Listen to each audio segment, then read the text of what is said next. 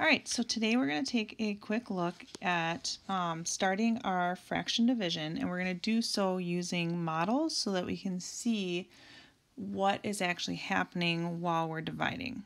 So if you think about division, there's usually different types of division. So there's division where we are making groups of a certain size, or there is division where we are making a certain number of groups.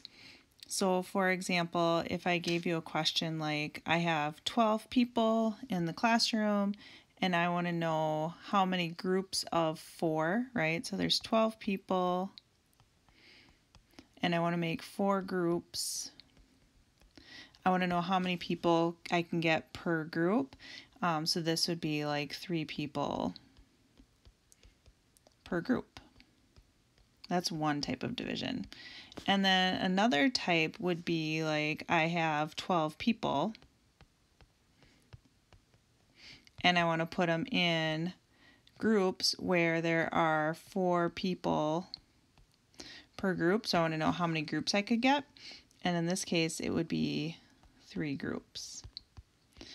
Now, number-wise, the questions look very much the same, but they actually mean different types of things. So that's something that we have to think about as we are going through and working on this division as to when we're making those problems visual.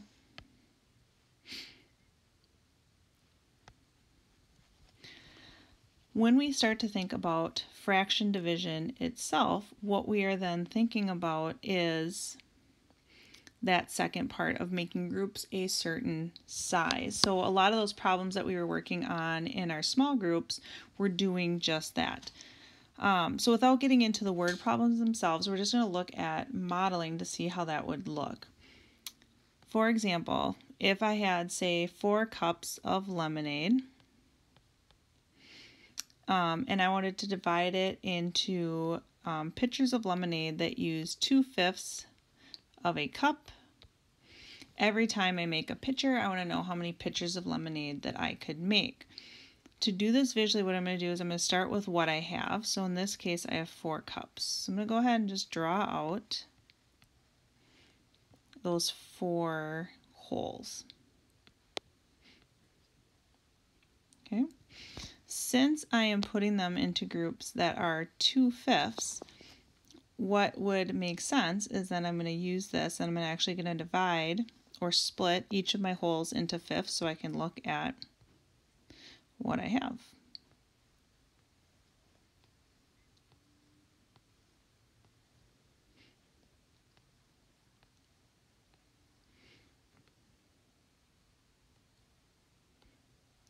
Now when we look at it this way, and a few of you showed this in some of the practice that you did, if we look at number of pieces, I now have 4 total cups that have each been split into 5 pieces.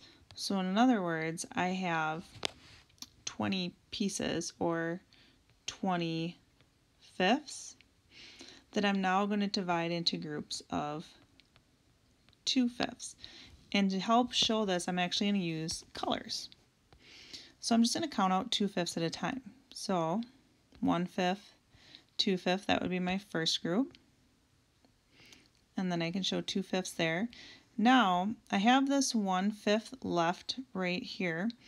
So what I'm going to do is I'm actually going to go ahead and I'm going to use that part as my first fifth, and then I'm just going to come to the second part, and then I'm just going to kind of keep repeating that process as I go through, showing my different groups. Now ideally I would have more colors, but I only have 4 colors to choose from as I'm going through.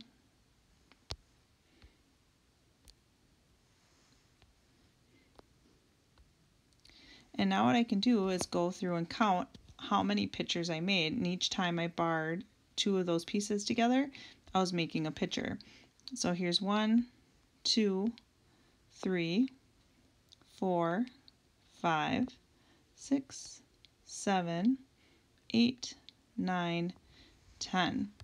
So in the end, we end up with 10 pictures of lemonade that we can make, and we did this visually with this model. So now I'm going to give you an example that I would like you to work with by pausing the video, trying out on your own, and then checking your work.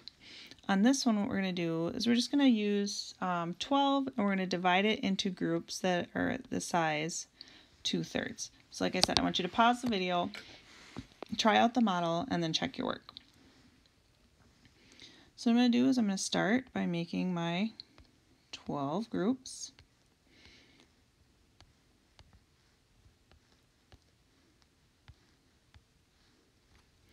And as you start going through this, you will find ways that are more efficient, which is totally fine. Obviously, that's what we want to work towards. But for these beginning parts, we really want to show and build our thinking. So I have my 12 different items, and I'm going to split them into thirds.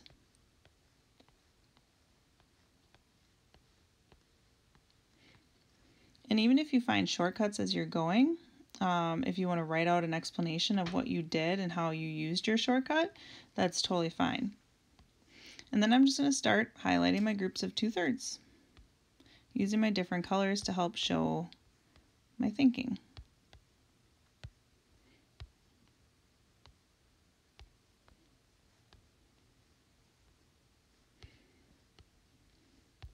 I really like doing these in the classroom because then we usually have lots of different color options, but we will make do with what we have.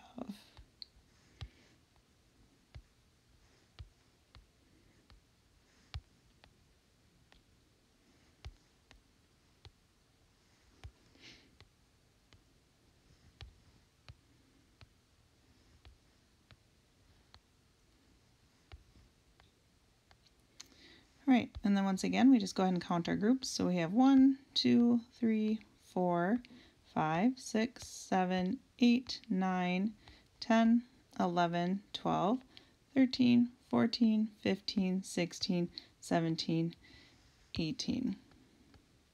And then one thing I'll always remind you to do as well is also think about, does your answer make sense or is it reasonable in this situation? So here, we hopefully are recognizing that our answer should be over 12 because we're starting with 12, but we're making groups that are less than 1. Because, for example, if I did 12 and I made my groups, where each group was 1, 12 divided by 1 would be 12. So I should have at least 12 groups. So it would be reasonable that our answer would be more than that. Or if I did 12 in half, right, which would be less than 2/3, that would be 2 per every item, and that would be 24. So 18, it seems like a really reasonable answer in this situation.